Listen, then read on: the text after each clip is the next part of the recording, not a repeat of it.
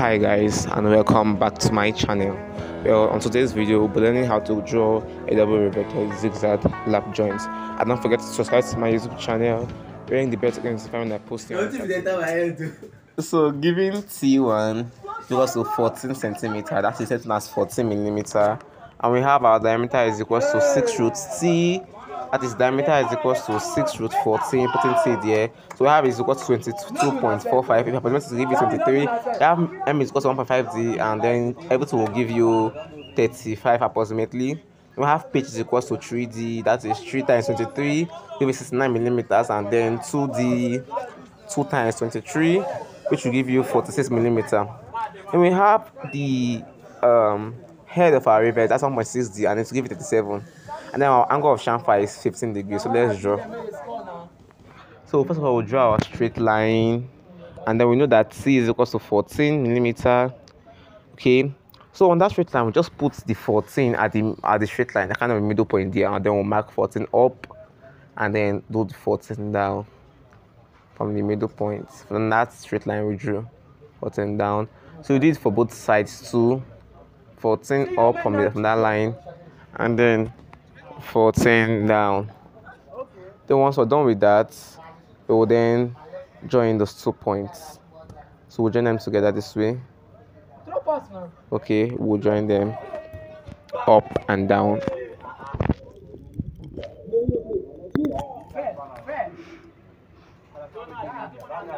Okay, just make sure that this line is faint. Mine is thicker because I'm making a tutorial video so you can see it. So after that, at any point, just pick towards the left, but not towards the edge, but at least in the middle of the half of the whole thing, and then draw a center line. You know how we draw center lines, long and short dashes of equal lengths. Just maybe you can do a high gauge stuff, you get. So after doing that, we have to measure something now. So I'm measuring 3D. Okay, 3D, because the distance in double riveted, distance between two successful rivets is 3D. Okay, so 3D, that's 69. So max 69 up and down,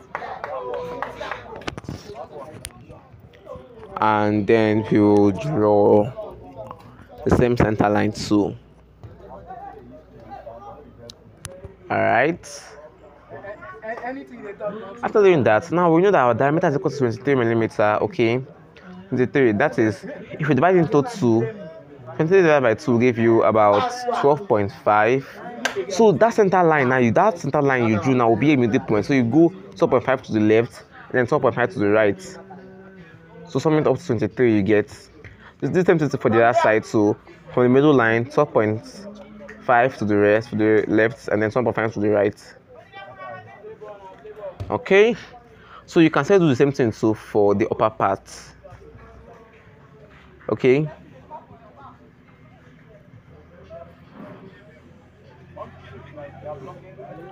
and then place your ruler there, get a set square for 45 degrees, and then just draw those lines straight, those points you marked. Draw a straight line. Now the second one should be imaginary, because this is a zigzag formation. If it's a lap, or so if it's a chain, I mean to say, these two will be virtual, but since it's zigzag, it will be one real, one imaginary. Just take notes, please. Other than that, we have that our head is equals to 37 millimeter. Okay, that's our head diameter, mind you. So dividing 37 by 2, you have about 15.5. No, I mean to say 17.5. So with a meter you can measure 17.5. It's approximately 18 though, and then pin at that middle point there. Okay, and then draw a semicircle on top. Sorry that the video is, my hand is kind of covering the video, but just you can understand what I'm doing. Try to make the semicircle kind of thick, it will help you. Do the same thing for the imaginary rivet too.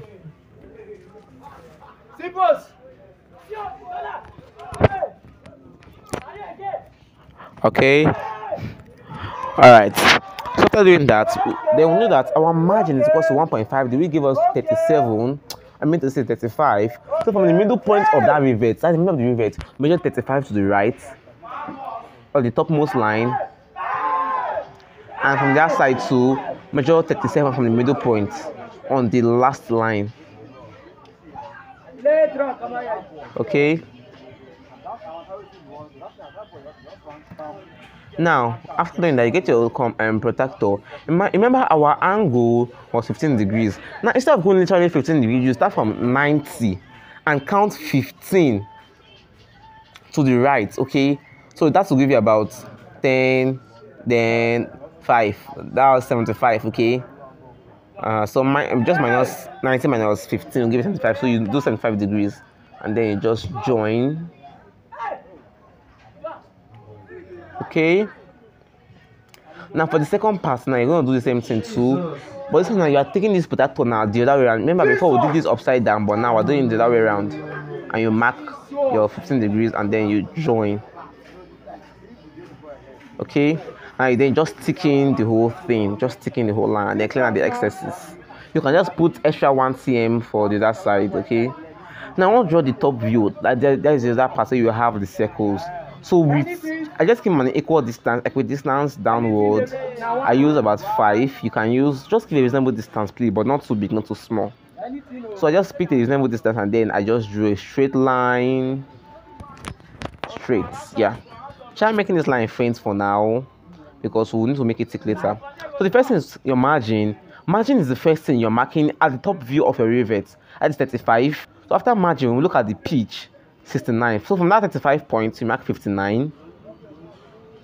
Yeah, 59 downwards. Yeah, that's 59. Okay, I'm trying to elongate it because my one is kind of short, so I just mark 59. Okay, so I'll just show 2 rivets. 2 rivets should be okay to show. You can show them as much as you can. It depends on the question. If you show 50, show the 50, but I'm just showing 2. So I want to do something now because this is zigzag. I'll have to mark the middle points now of those 2. The 1.5 I drew and then the 39, the 69 I drew. Mark the middle point and then transfer the measurements to the right part, that's to the imaginary part of the rivet. And then from that part, you now measure the pitch, which is 69. And mind you, the pitch is always 3D. Distance between 2 rivets in the top view. I always tell you, distance between 2 rivets is 3D. That's the pitch. That's a 69, and then that measure 37, which is the margin downwards. Now we elongate this part, okay? Elongate it down, elongate the other side to down. Although one part will be imaginary and one part will be real in this elongation, but I will tell you when we get or when we're done with this elongation. So let's elongate. Fast about that. Alright, after elongation is done, okay, now I'll go ahead and then taking this part of it, so I'll just draw that line straight. You see, what I like to make my line faint first before taking it. It makes my work kind of look neat. So I was taking that part. Alright. Now, seeing this part.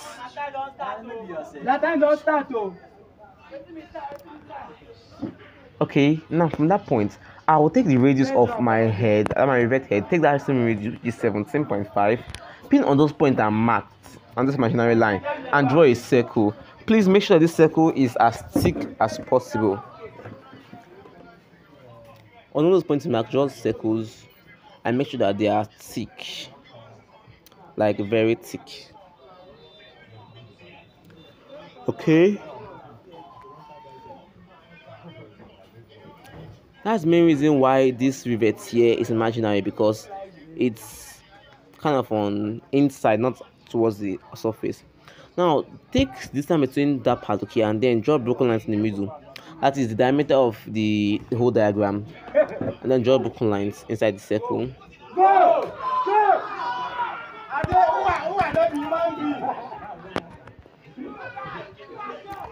Okay, so I'll go along and make this broken lines.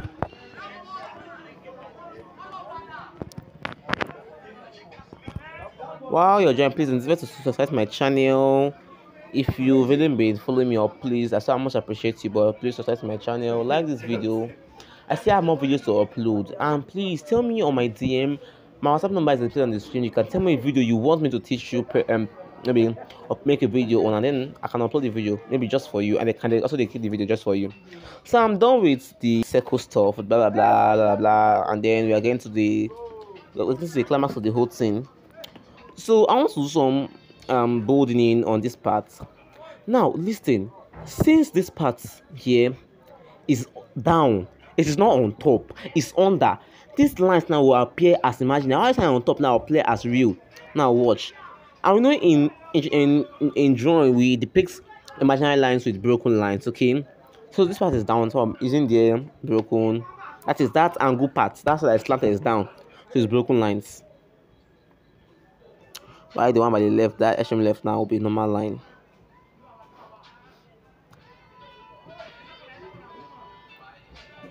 Now this part, since the angle side is up, so to be real, you can see it from the up, from the top view, you can see it.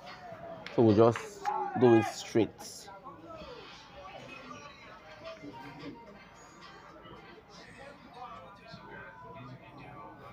Yo, we are done. Why is my work looking so blurred? Give me 1 second, please. Let me make things right. Alright. So this is how it should look like. Don't mind my diagram. I was running short of space, but immediately after that second circle there, down, one close to this margin of paper. You can just measure under 1.5D and then close it with a straight line. And then kudos, you're done with this whole diagram.